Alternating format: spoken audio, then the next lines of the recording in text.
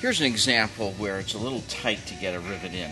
The hole is very close to the flange, and when we grab our rivet gun, the nose is just going to have a lot of problem getting a nice straight contact with the head of the rivet. So the rivet will end up going in crooked or not in at all accurately. So by using a wedge or the tool we talked about, you can slide this over, and that allows our rivet head, our riveting head, to go in at an angle and yet still get a nice firm contact on the rivet. So I'll go down as far as I can and bend the metal just a little bit. There we go. And now I got a nice flush contact. I pull, and the rivet goes in nice and straight.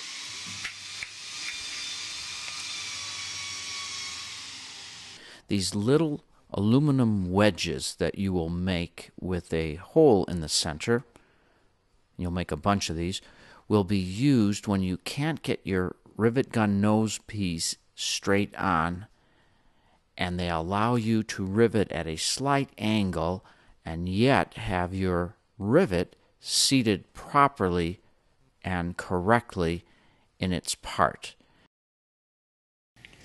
Here's an example where we're going to have trouble getting the riveter nose in place because of this L angle. So we will use our little trick with the wedge. I'll place the wedge over the rivet stem, and this will allow us then to rivet at a slight angle and yet keep the rivet head flat against our work.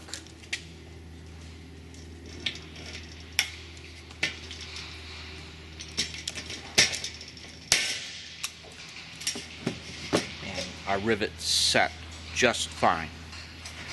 I orient the angle to be in the direction that I want my rivet gun to go, and it works nicely every time.